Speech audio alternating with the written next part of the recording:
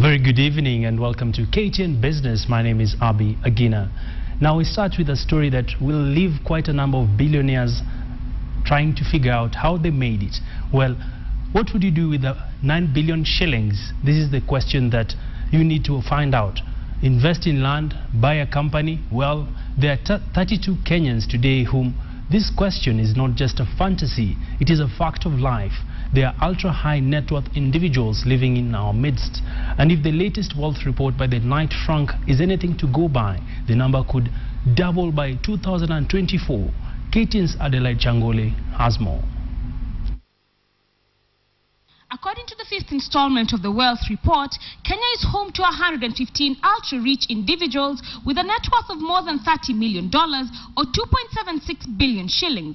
And 32 people from this list have crossed their $100 million mark and are worth at least 9 billion shillings.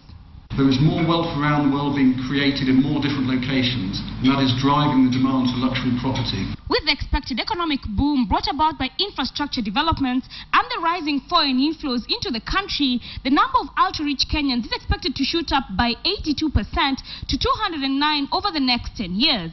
This is much faster than the growth in South Africa and Uganda, but slower than Tanzania's 110% jump to 156 ultra-rich individuals by 2024.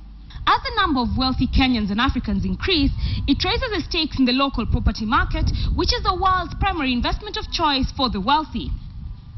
So I can't tell you exactly what will happen in terms of capital gains, in terms of VAT, in terms of exemptions and so on and so forth. But until we get clarity on those issues, then we're going to see people reluctant to transact. But it is not just the rich who will benefit from the upswing in the economy. According to the report, Africa will triple the number of people in the middle class by 2030, a fact that is already pulling luxury goods makers to customize their products for the distinctly different African markets.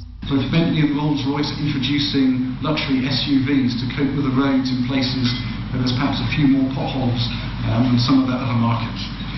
So what is the biggest concern for these ultra-wealthy individuals? Taxes. Governments are focusing much more on where wealth is held and how they're going to tax it. For Kenyan investors, the worry is the recent reintroduction of the capital gains tax on the sale of properties and shares in the market. The cost of transaction has an implication on the value of the asset itself. So if you don't know what the cost of the transaction is, then you don't know what implication that has on the value. So people are holding off until there is more clarity. Another huge concern for the ultra-wealthy involves succession plans, specifically how to ensure their descendants do not waste their riches on frivolities and how to ensure their legacies live on. The second generation of wealthy squander about 30% of the wealth that their parents have made. The third generation pretty much blow it all. So it's a real concern for high net worth individuals how they're going to pass on their wealth successfully. Adelaide Changole, KTN Business.